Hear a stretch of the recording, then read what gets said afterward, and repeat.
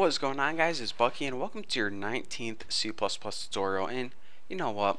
All these nice little quick examples are fine and dandy, but let's go ahead and build a program that is actually somewhat useful, a program that you can use. And maybe your teacher assigned you something, or maybe your boss came to you and was like, you know what, Bucky?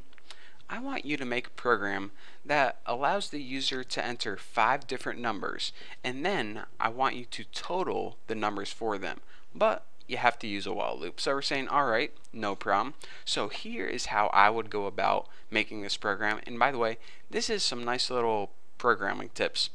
You start with the basics of your program and you do it in little baby steps. So first of all, I want to make a loop that runs 5 different times. So what I would do is make a loop int x, set this variable equal to 1. This is just going to be the looping variable. While x is less than or equal to 5, let's just go ahead and print out something to make sure our loop is working. Cout x end line. So that's going to print out x, and you know how I said that in order to add 1 to x each time, you go ahead and write x equals x plus 1. Well, you can do that, but let me let you guys in on a little secret. If you go ahead and write x plus plus, this is the exact same as writing x equals x plus 1. It's just a quicker and easier way to do things, and that's actually where the name C++ came from. They wanted it to be cute, and anyways, that's the history of C++. It came from an old language called C, and they added 2 little plus signs to it, thought it was cute. So anyways, that's your history of C, but what we're worried about is making sure that we have a working loop that runs 5 times. So let's go ahead and run this. So alright, 1, 2, 3, 4, 5, our loop is working perfectly. We can now move on to the next step. And by the way, this was just a tester line. We don't really need that in our program. So we're saying, alright, our boss told us to make a program so the user can enter 5 different numbers. So we already know that the CIN is the way that the user can enter a number, but we probably need to store that number in a variable. So let's go ahead and store that number in a variable number. And since we don't know the value yet, we can't set that equal to anything yet. So what we would do in order to have the user enter a number 5 times is inside this loop, go ahead and write CIN number. Now our loop is going to run 5 times, and the user is going to enter a number each time before the program quits. So what I would do now is test the program again just to make sure it's working.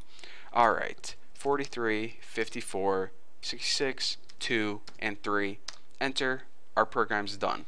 So now we see not only do we got a loop that runs 5 times, but we also have the user enter 5 different numbers. So our program is working fine and dandy so far.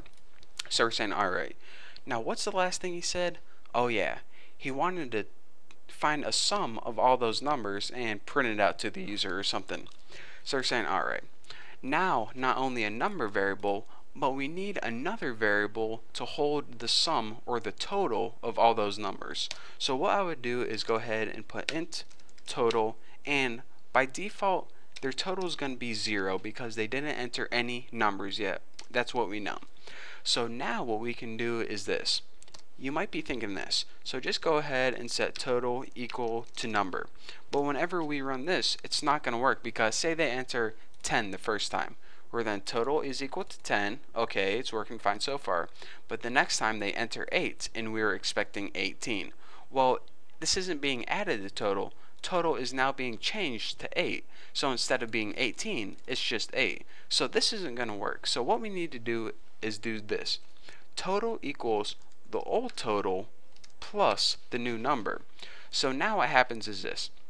Whenever they enter 10, it's going to be 0 plus 10. Total is equal to 10. The next time they enter 8, 8 equals number. So 10 plus 8 equals the new total of 18.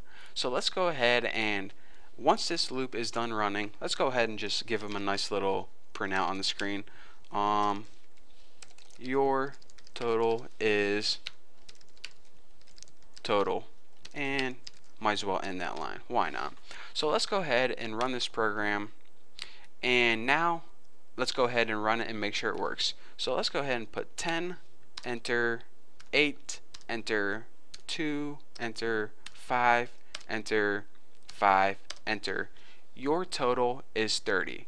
So alright, let's go review this one last time. It seems like everything is working fine. Let's just go ahead and make sure. Well, I guess I can cover that up. That says end line there. Now I'm covering it up. So basically, the first thing we did is we got a loop that worked. Then we wanted to have the user enter a number, and then we did something with that number. So what happened is this.